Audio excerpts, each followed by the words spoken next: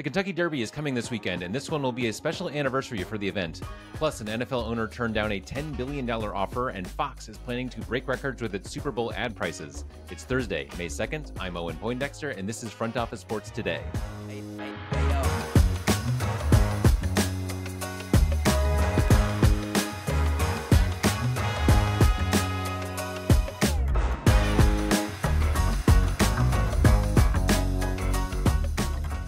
With the NFL more popular than just about anything in the U.S., the major media networks more and more dependent on it for viewers and subscribers, and the number of teams capped for now at 32, it is difficult to put a ceiling on the values of the teams themselves. We got the latest evidence of that from a report from USA Today that Miami Dolphins owner Stephen Ross was recently offered $10 billion for the team, Hard Rock Stadium, and the Miami F1 race. By comparison, the Washington Commanders sold last year for $6 billion, but that was just for the team in the stadium, and it's well known that the Commanders are looking for a new home. Hard Rock, on the other hand, has received $1 billion in maintenance and renovations from Ross over the last 16 years, which has helped the stadium be a major destination for events during the 356 days that the Dolphins don't have a home game. In addition to the F1 race, which Ross owns, the stadium hosts Super Bowls, college football national championships, the Miami Open, the Copa America final this summer, and World Cup games in 2026. Add that all up, and it was enough for Ross to turn down the $10 billion offer. We're still 9 months away from the next Super Bowl, but Fox is already making plans for their broadcast. Specifically, they plan to charge advertisers at least $7 million for a 30-second spot. If those prices hold, that will be a record. For the last big game, CBS charged an average of $6.5 million for 30 seconds of fame, which itself was a big increase from $5.8 million the year before. I've heard differing opinions on whether it's worth it to spend that much money on a 30-second spot versus spreading it around in more targeted ways, but the Super Bowl is the closest a company can get to speaking to all of America at the same time, and some are willing to pay the premium. This past February's game averaged 123.7 million viewers, and 200 million people watched at least some of the game. With viewer habits increasingly fragmented, the Super Bowl is a singular event, and for now, it's safe to assume that prices are going to keep going up. Very excited to be joined now by Todd Schrupp, anchor on FanDuel TV. Welcome, Todd.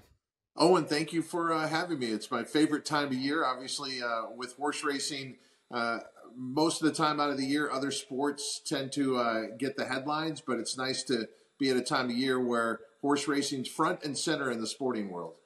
Yeah, it's your moment. And this is, of course, a more special moment than usual. It's the 150th running of the Kentucky Derby. It's older than nearly any event still happening in America. What does that legacy mean to you? It means everything because, one, I love the connection to history. That's what I've always loved about many sports is looking at the foundation of any sport, be it baseball, be it basketball, the NHL. I have a great reverence for where things began and where they're going. And so this 150th anniversary of the Kentucky Derby lets you look back at where we've been. But what you can't help but notice when you go to Churchill Downs, they have a brand new paddock. It is a multi-million-dollar renovation, and it is awe-inspiring. The new paddock at Churchill Downs is essentially taking Churchill Downs beyond the 21st century. And so one day we'll be talking about, I'd like to be here for it, Derby 300. So while we're looking to the past, you can't help but look around Churchill Downs now in the modernization of the paddock and think about future generations that will be here for this truly American race. Yeah, and I want to hit on both the old and the new here, but staying with the history for a moment, how do you feel that when you walk around Churchill Downs, and when you see the race itself? How do you kind of experience that long history of the Derby? You're surrounded by it. You can't help but feel it when you're in the presence of Churchill Downs. The most significant part of Churchill Downs and what everybody identifies the building with is the Twin Spires. Those Twin Spires are still represented with the original grandstand that is somewhat dwarfed by the new developments that are around it. But as you go into that grandstand and you go around the facility, there are reminders everywhere of the greats that have come before you. I think if you look at any endeavor, be it on the industrial side, be it on the sporting side, we are all carried in on the shoulders of giants that came before us, truly innovators. And when you look at the Kentucky Derby and how it has changed over the 150 years, when you arrive, you are immediately greeted by the history that has been there for the 150 years. And I would say anyone who goes to Churchill Downs, they have to go to the Kentucky Derby Museum. It is not off the grounds. It's connected right to the racetrack. And when you go to the Kentucky Derby Museum, obviously there are collectibles from over the years, but they have a great video presentation about some of the great derbies over the years and what it means. Churchill does a very good job of taking its history and helping people to understand why the Kentucky Derby is so significant and why it has a bright future. And yeah, actually, if you could say a little bit more about that, what does this event mean in American history? Well, when you look at how America was settled, the horse settled most of America.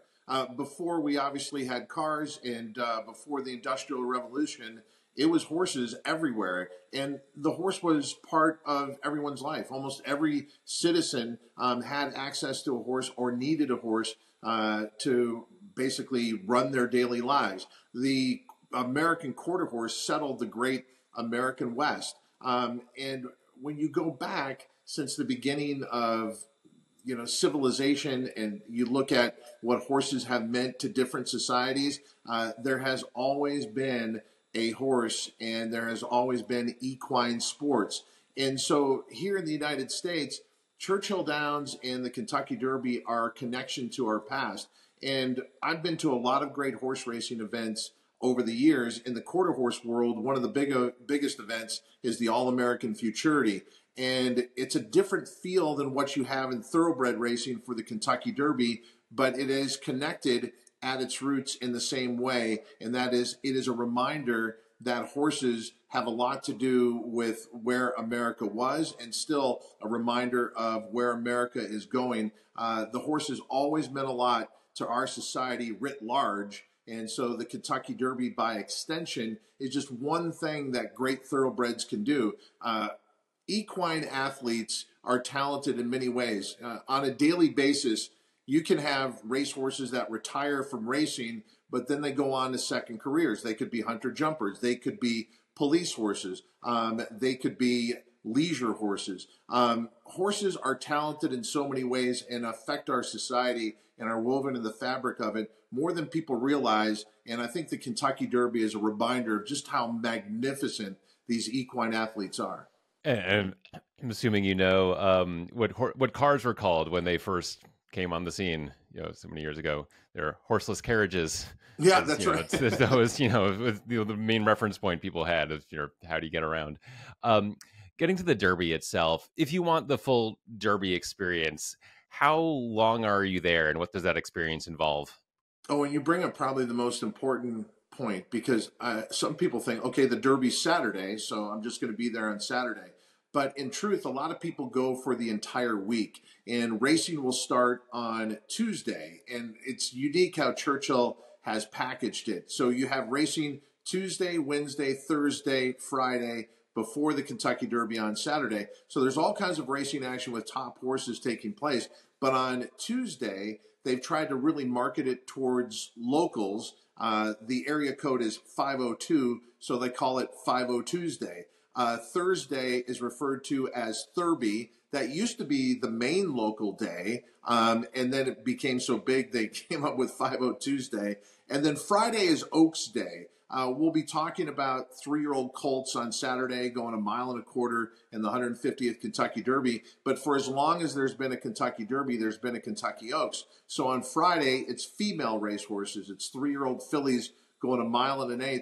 And Oaks Day used to be the local day, and then it became so big that now it has become kind of a 2-day event.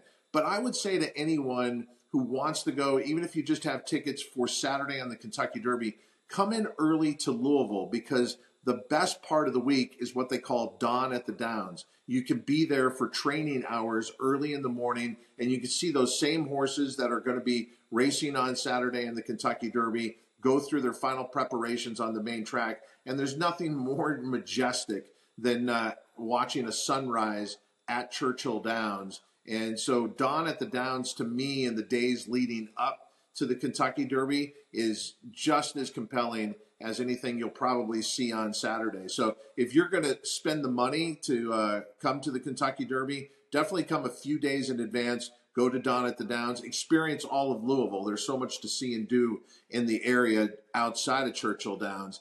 So it really shouldn't just be a one-day event for somebody. We always hear about the horses. When you hear about the winner of the Kentucky Derby, it's the name of the horse. Are jockeys, I mean, are they just as celebrated? Like, are there celebrity jockeys out in the horse racing world too? Oh, yeah. In fact, you look at other countries and how jockeys are viewed. For example, in Japan, they're the equivalent of any Major League Baseball star we would have over here. They are revered. And here in the United States, it takes somebody to win the Kentucky Derby to get the recognition that they deserve. When Rich Strike pulled off his shocking upset just 2 years ago, the jockey was Sonny Leon. And if you followed racing, you kind of knew him, but even people who followed racing really didn't know him. And then I was told a great story by Larry Colmus, who is the track announcer and calls the Kentucky Derby on NBC. He was at a local steakhouse that night, and Sonny Leon walked in, and the entire restaurant stood and applauded him. And that is somebody who had toiled on minor racetracks. Nobody ever knew him. He had success. And then there he was on a national stage winning the biggest race that thoroughbred racing has to offer. And his life has never been the same. He will always be remembered as a Kentucky Derby winning jockey. And we have a trainer, Steve Asmussen, who's set just about every record you could have in the sport. He's the all-time winningest trainer. He's won more races in one season than anybody. He's won more races in his career, obviously, than anybody. But the one thing he cannot lay claim to is winning the Kentucky Derby. And if you are someone who's involved in this sport, just in my perspective, when you meet people who are sports fans who are aware of the Kentucky Derby, their first question to me is, have you been to the Kentucky Derby? So it's the same thing for people who are trainers, who are jockeys. The question will always be, have you won the Kentucky Derby? It really defines a career. It's only one race, but it is the one race that literally everyone knows. Last year, there was a spate of horse deaths and injuries, which caused Churchill Downs to suspend operations for a period. Has the industry gotten better at horse safety?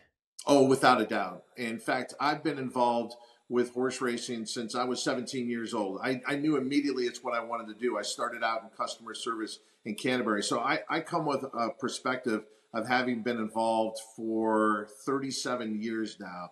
And so I can tell you without a doubt, it is the safest period in time for horse racing. The horse has always been first, but there's been a development in technology. There's also been a concerted effort by the industry to do more. And I couldn't be associated with an industry that didn't put the horse first. It goes back to what you and I talked about. The horse has meant a lot to us as a country. It's meant a lot to individuals. They're magnificent animals. And horse racing has made it a priority, a number one priority, especially with HISA, the Horse Racing Integrity and Safety Act, to do more and do all that we can. And so I'm very comfortable with where we're at. And Churchill did the right thing in that period of time that you talked about. They moved racing up to Ellis Park, and they made the adjustments they needed to make. And is there any consensus around what was going on last year? Sometimes it's just happenstance. I know because I'm based out in Southern California. When they had a situation at Santa Anita, which was about 6 years ago now, it was a confluence of events. There's never easy answers with these situations. I know in California, it was certainly weather related as far as what brought on the spat of injuries that we had there. So then you had to look at the track. Then you had to look at protocols for horses before they went into races. And so I believe California, out of that experience, gave a roadmap to the rest of the industry about how we can be better and how we can make it as safe as possible. And so I'm very proud of what the industry is doing, especially after these difficult circumstances. These difficult circumstances have brought the industry together for a cause that's truly the most important. Without the horse, there's no industry. And without safe racing, none of us would want to be involved. And recently, Zidane Racing Stables lost an appeals court ruling, and the result of that is that Muth, a horse trained by Bob Baffert, will not be able to race in the Kentucky Derby because Baffert is still suspended. What's Baffert's status in the racing world at this point? Is he kind of a persona non grata? Well, in certain regions, that would be a fair statement. But I do think there has been a division within the industry. Some who believe that Bob Baffert has paid his penalty, that his transgressions are not as egregious as what has been portrayed in some parts of the media. But there's a certain segment of the industry, a large segment of the industry, that supports his return to coming back to the Kentucky Derby. But in the end, it's Churchill Downs' decision, and they represent another group in the industry that believes that maybe Bob needs to serve a longer time. I'm hoping that this year is the end of his ban for the Kentucky Derby. It's been 3 years now. I do see a different Bob Baffert because I'm out in California, and so I encounter him on a pretty consistent basis. He's more contrite. He's made changes in his barn that he believes is going to make a difference in how people view his operation. But we have this unique situation, as you said. Muth won the Arkansas Derby, is considered one of the best 3-year-olds in the country, and he's not going to be in the Kentucky Derby. So you're already taking out one of the best 3-year-olds, and this is the race that is supposed to define who's the best 3-year-old in the country. So Bob will reemerge at the Preakness with a horse like Muth. He has another horse in his barn, Nisos, who is taking some time off, but is considered one of the best 3-year-olds out there. He wouldn't have been able to run in the Kentucky Derby. So, when you talk about there's one group that supports Bob, there's another group that still feels that he has a ways to go. Well, the Triple Crown kind of exemplifies that. He's not allowed at the Kentucky Derby, but 2 weeks after the Kentucky Derby, the second jewel of the Triple Crown, the Preakness, he's welcome with open arms. And before we let you go, just what are you most excited for the race? I have to tell you, since I mentioned I got in horse racing when I was a teenager, and I would watch the Kentucky Derby on TV with everyone else. And when they played my old Kentucky home, I would get goosebumps. And so then to go and see it in person has meant the world to me. To work for FanDuel TV, to be on site all week long and all the lead up that we have, I'm a fan. I'm a fan. I may be working, but I'm a fan. That post parade where they sing My Old Kentucky Home, the mornings leading up to Kentucky Derby Day, there's so much I love to take in, but those are two of my favorites.